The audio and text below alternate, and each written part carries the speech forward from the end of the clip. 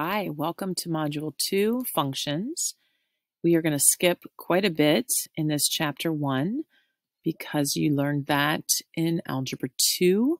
So a lot of the stuff here is not going to be a part of your recording, but you can always use the book as a reference. So go back and look at, for example, functions and relations if you're confused, or lines, or transformations. We're going to jump right in with 1.7, analyzing the graphs, including piecewise functions, and then get into compositions in 1.8. Functions are everywhere, and one of the most popular functions would be anything including that involves money. So your paycheck, if you work X amount of hours, and what you would get paid for that job. Or here's an example of taxes, and you could start with a table of data and then do a regression equation on your calculator to figure out the function. In the module itself, we are, like I said, going to be focusing on compositions. We want to master compositions of functions.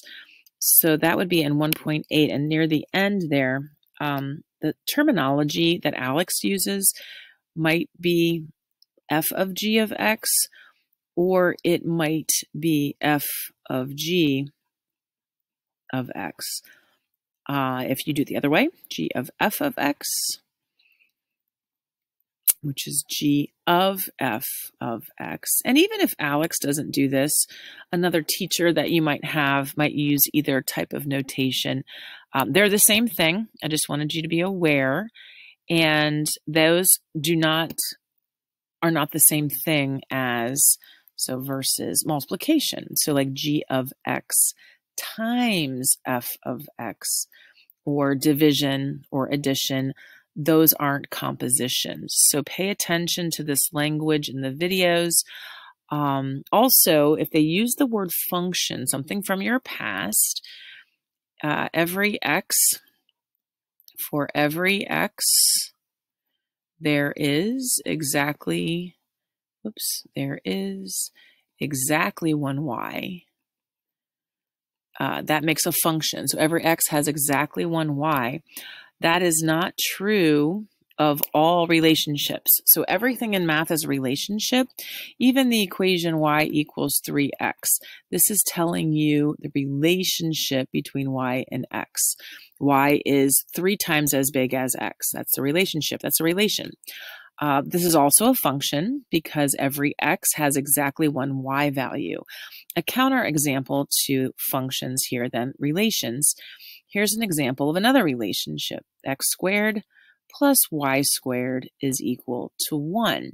This is the unit circle equation, and we can see that because of the y squared, you could have a plus or a minus for every x.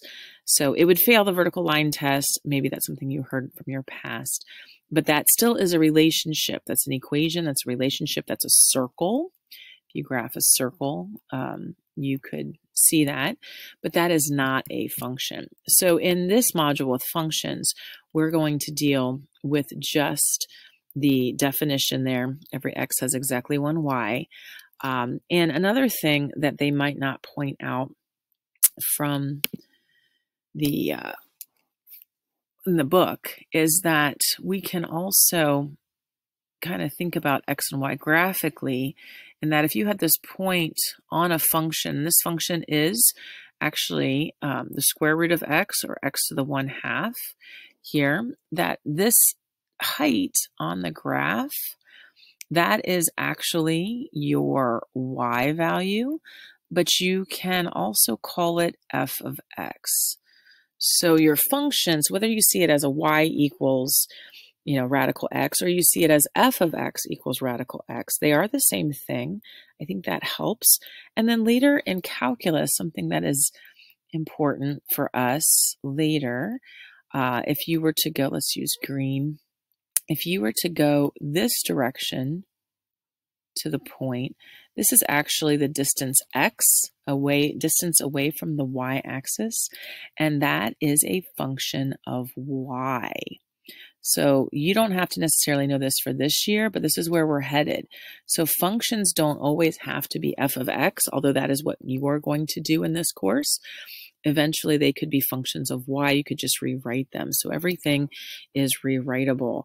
Let me close that and click on these. You can see that the blue and the green are the same.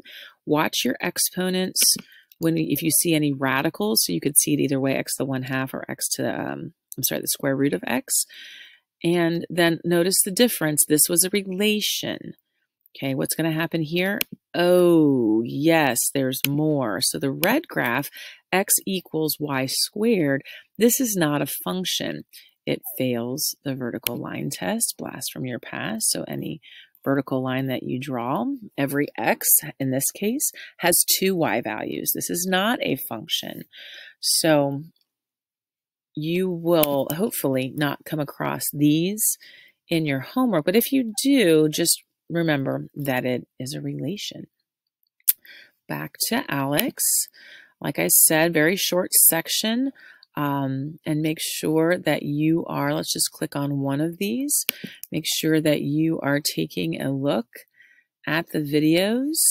So if you are in 1.7, you probably are watching this introduction to symmetry. It's a short video.